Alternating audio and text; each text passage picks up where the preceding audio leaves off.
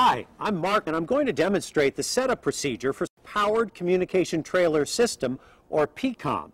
This particular model is the PCOM 300. Now, the PCOM can be towed by any truck with a tow package. The PCOM is designed to be used in any environment under almost any condition.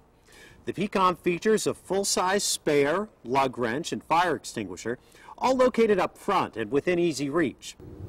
I'm going to begin the setup procedure by leveling the PCOM. Being able to pull the pin and lower the jack leg makes it very easy to set up and saves a lot of time. Each leg is independent, making the PCOM operable even on rough or uneven terrain. Next, I'll turn on the battery switch.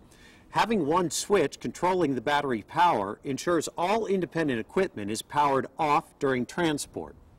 In this environment, I have power available, so I'll plug the standard power extension cord into the outlet labeled number 1 first.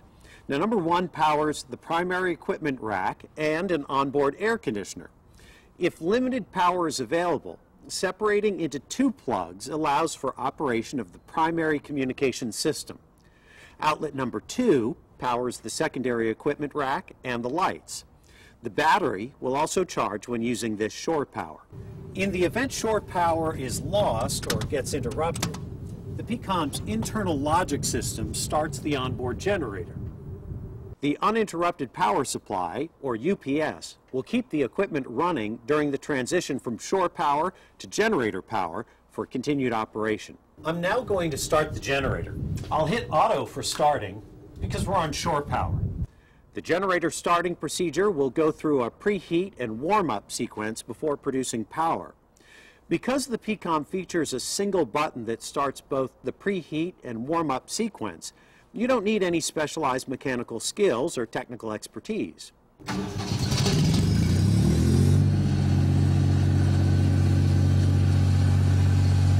Next, I'll turn on the air compressor needed to raise the mast. A feature of the PCOM's air compressor system is the front and rear quick release valves. You can use these valves for pneumatic tools. You may need to change a flat tire or blow up a tent structure. One button turns on all electronics, including phones, satellite equipment, and internet communications. I will now deploy the satellite dish. When the controller reads ready, I'll press the run button to raise the dish. The dish will automatically acquire its present position and move to the proper angle to lock onto the satellite. Once the dish and satellite have established communication, all other systems will come online within 4 to 5 minutes. To raise the mast, press and hold the button labeled up.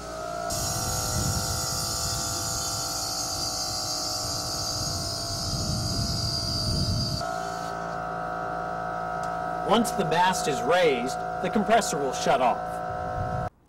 At this point, the PCOM is set up and ready to use. Some additional features of the PCOM include a climate-controlled electronics bay.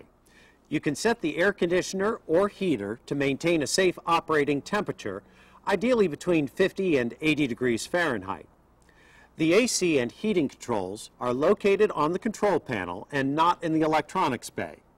You don't need to open the electronics enclosure to monitor the heating and cooling.